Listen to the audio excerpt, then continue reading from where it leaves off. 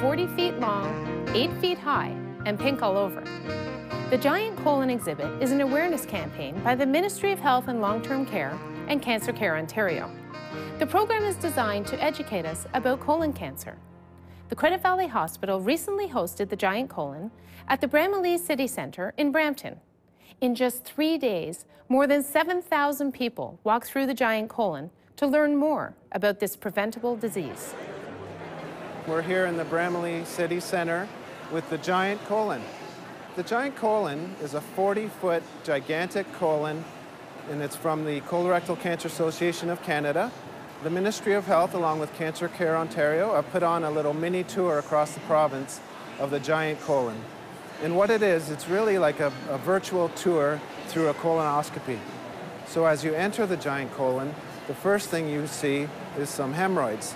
Hemorrhoids bleed and can often cause symptoms of colorectal cancer, but they are not cancerous.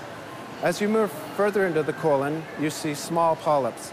Now, these small polyps are precancerous. They are what become cancer tumors. As we move along even further into the colon, we see large polyps. Now, it's these large polyps that begin to obstruct the colon and become actual cancer tumors. And as we move to the end of the colon, we see actual cancer tumors.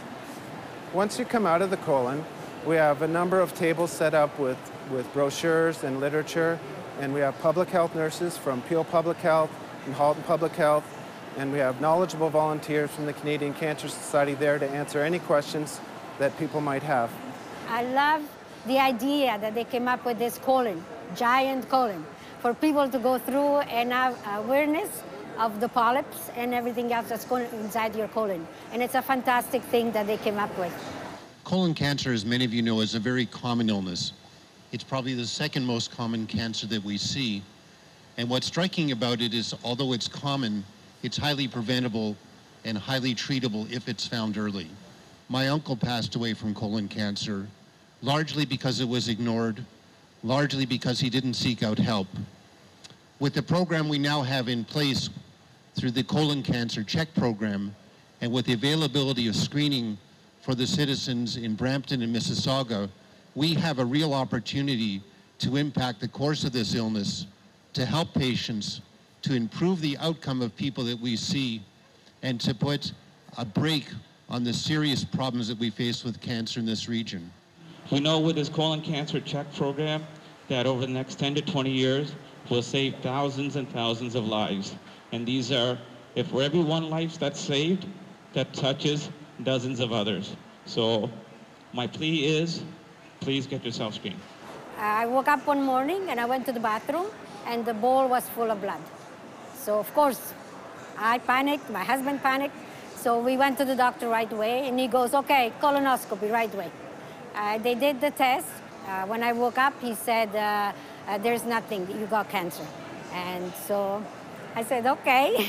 Of course, it was a shock. We went through a lot.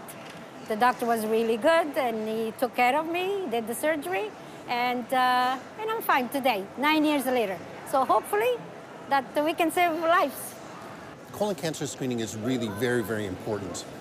The reason it's so important is it's the one illness where if the disease is found early, you can dramatically change the course of the illness, and particularly you can increase the cure rate. What we also know is that because polyps lead to cancer, colon screening can often detect these precursor lesions, remove them, and prevent the cancer cycle from even beginning in the first place.